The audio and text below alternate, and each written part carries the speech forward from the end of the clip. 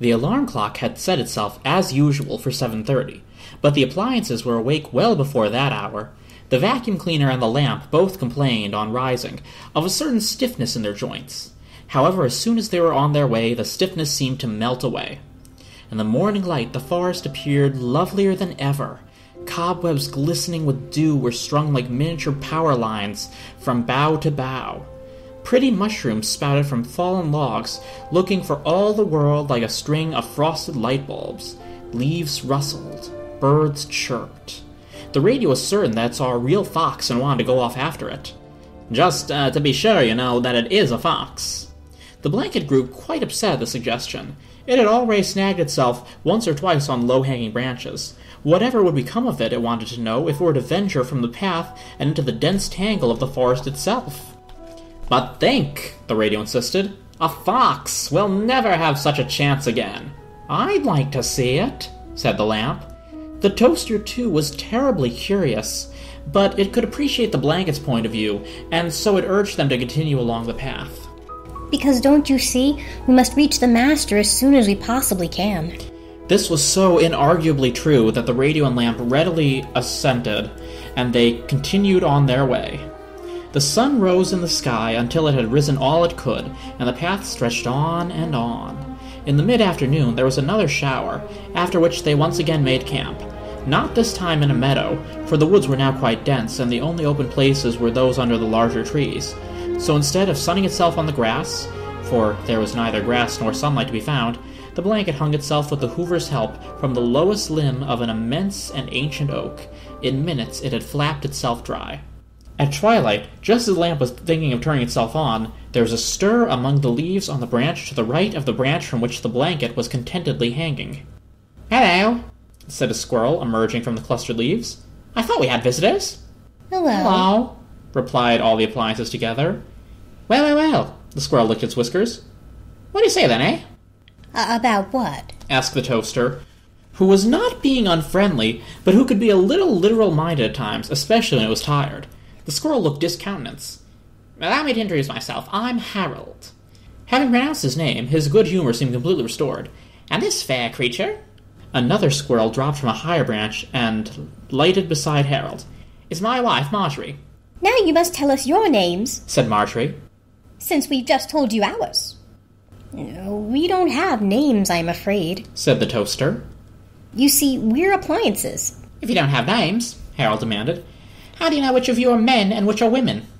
We aren't either. We're appliances. The toaster turned to the Hoover for confirmation. Whatever that may mean, said Marjorie brusquely. It can't alter universal law. Everyone is either a man or a woman. Mice are. Birds are.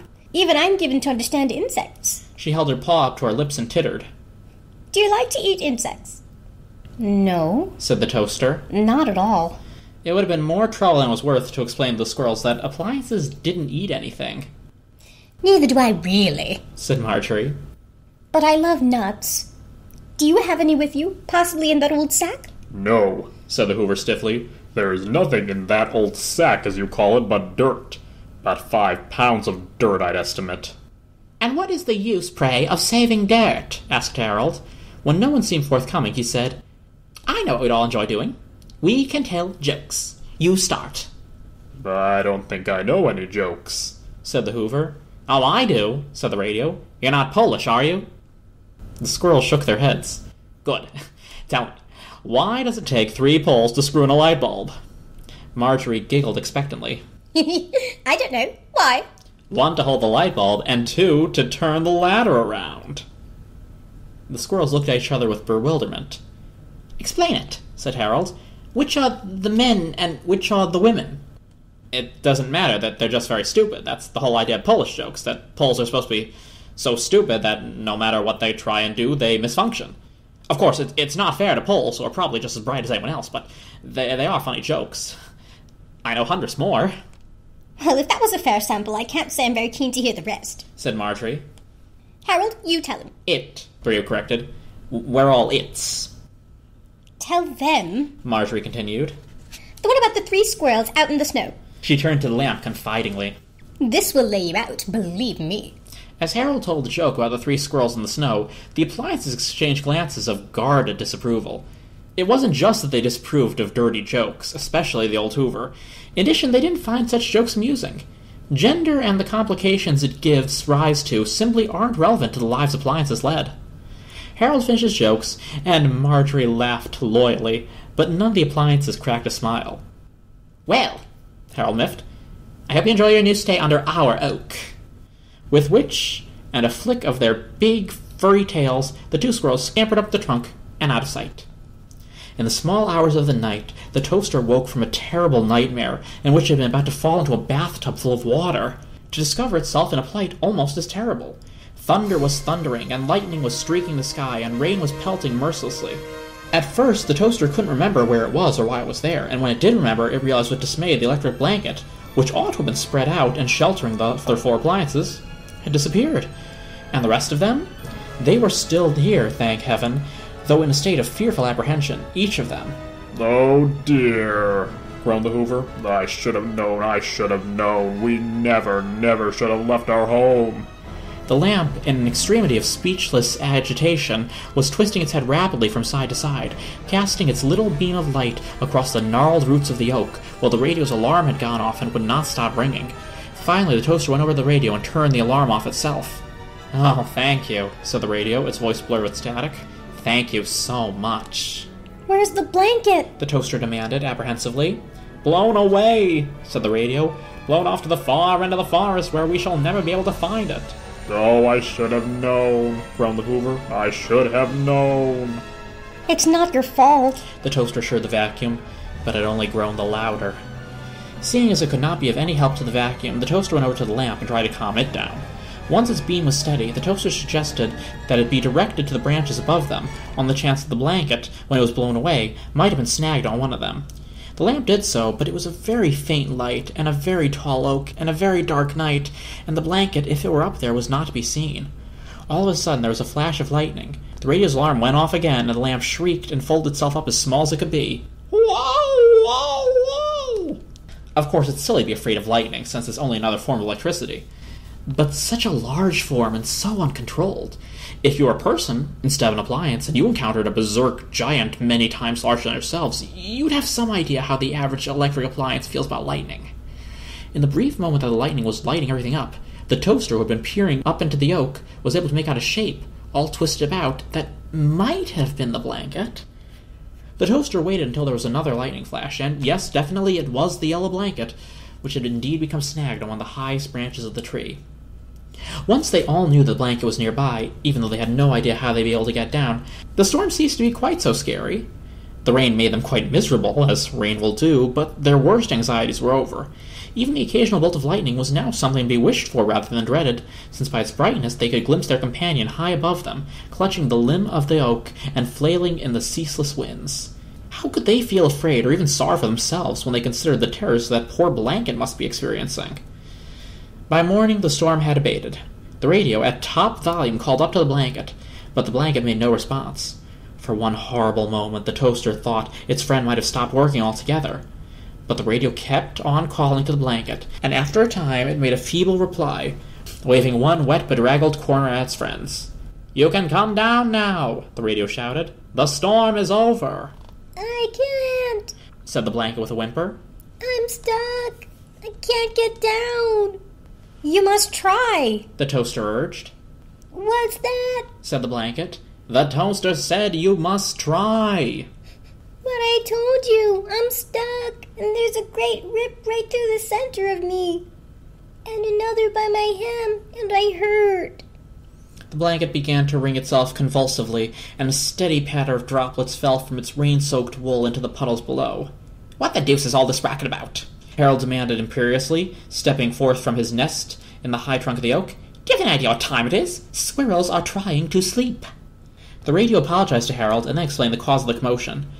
Like most squirrels, Harold was essentially kind-hearted, and when he saw what had happened to the blanket, he immediately offered his assistance. First, he went into his nest and woke his wife. Then, together, the two squirrels began to help the blanket to loosen itself from where it had been snared. It was a long and, to judge by the blanket's cries, painful process. But at last it was done, and with the squirrel's help, the liberated blanket made its way slowly and carefully down the trunk of the tree. The appliances gathered around their friend. commiserating over its many injuries and rejoicing its rescue. How shall we ever be able to repay you? Said the toaster warmly, turning to Harold and Marjorie. You saved our friend from a fate too terrible to imagine. We're so grateful. Well, said Marjorie cagily. I can't remember whether or not you said you had any nuts with you. But if you do... Believe me, said the Hoover, if we did, you would have them all. But you can see for yourselves that my bag contains nothing but dust and dirt. Whereupon it opened its dust bag, and a thick brown sludge of rain-sodden topsoil oozed forth. Though we don't have any nuts, said the toaster to the disconsolate squirrels. Perhaps there's something I could do for you.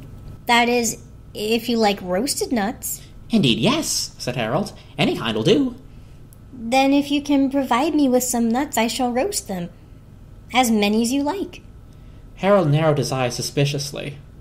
You mean you want us to give you the nuts that we've been storing up all this summer? If you'd like me to roast them, answered the toaster brightly.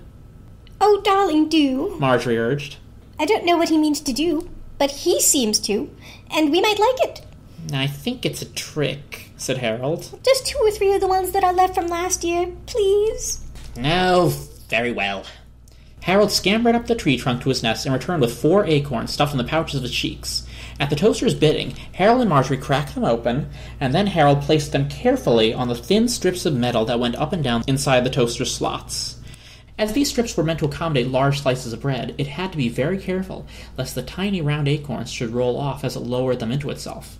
When this was done, it turned on its coils and commenced toasting them. When the acorns were starting to turn a crispy brown, the toaster lifted them up gently as far as it could, turned off its coils, and, when it judged the squirrels would not burn their paws by reaching in, bade them to take out the roasted nuts and taste them. Delicious, Marjorie declared. Exquisite, Harold agreed. As soon as the squirrels had eaten the first 4 acorns, they returned to their nest for more, and when those were gone, still more, and then again some more after that. Marjorie especially was insatiable. She urged the toaster to remain in the forest as their guest. It could stay in their own nest, where it would always be dry and cozy, and she would introduce it to all their friends. I'd love to be able to accept, said the toaster, from a sense not only of politeness, but of deep obligation as well. But it really isn't possible. Once I have roasted your nuts for you, would you like some more? We must be on our way to the city where our master lives. When the toaster roasted some more acorns, the radio explained to the squirrels the important reason for their journey. It also demonstrated its own capacities as a utensil and persuaded the other appliances to do the same. The poor Hoover was scarcely able to function from having been clogged with mud, and the squirrels in any case could not see the point of sweeping up dirt from one place and putting it somewhere else. Nor did the lamp's beams or the radio's music excite their admiration. However, they were both very taken with the electric blanket, which, damp as it was, had plugged itself into the battery strapped under the office chair and was glowing warmly. Marjorie renewed her invitation to the toaster and extended to the blanket as well. Until, she explained, you're quite well again. That's very kind, said the blanket. And of course, I'm so grateful for all you've done.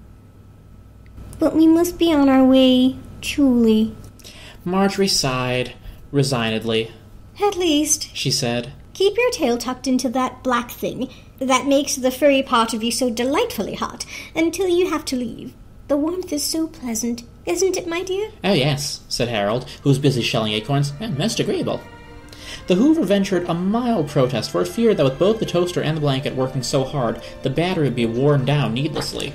But really, what else could they do but comply with the squirrel's request? Besides, quite apart from their debt of gratitude, it felt so good to be useful again. The toaster would have gone on gladly roasting acorns all morning and all afternoon, and the squirrels seemed much of the same disposition. It's strange, said Harold complacently, while he stroked the toaster's side, now sadly streaked with raindrop patterns like the outside of a window. It's more than strange you should maintain that you have no sex, when it's clear to me that you are male. He studied his own face in the modded chromium. You have a man's whiskers and a man's front teeth. Nonsense, darling, said his wife, who was laying on the other side of the toaster. Now that I look carefully, I can see her whiskers are most definitely a woman's whiskers, and teeth as well. I won't argue my love about anything so patently obvious as whether or not a man is a man, for it's evident that he is. It suddenly dawned on the toaster how the squirrels, and the daisy the day before, had come by their confusions. They were seeing themselves in its sides. Living in the wild as they did, where there are no bathroom mirrors, they were unacquainted with the principle of reflectivity. It considered trying to explain their error to them, but what would be the use? They would only go away with hurt feelings. You can't always expect people, or squirrels, to be rational. Appliances, yes, appliances have to be rational because they're built that way. To Harold, the toaster explained, under a seal of strictest secrecy, that it was indeed, just as he suspected, a man. And to Marjorie, it confided, under a similar pact of trust, that it was a woman. It hoped they are both true to their promises. If not, their argument would be fated to continue for a long, long while. With the coils turned to high, the blanket was soon quite dry, and so, after a final round of roast acorns, the appliances said goodbye to Harold and Marjorie and continued on their way.